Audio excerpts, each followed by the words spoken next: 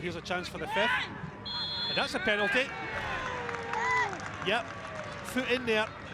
You see that one again. Is that Jones? That's a foot in on Jordan Jones. Well, it doesn't seem to be complaining, the defender, anyway. We're having a look at it. He's holding back there. Is it the ball? Yeah, he was kind of half held and impeded, certainly. Probably technically it is a penalty, but it was soft.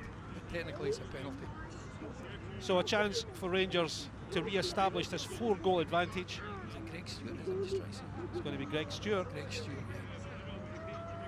Just blast it right up the middle. Surely this is 5.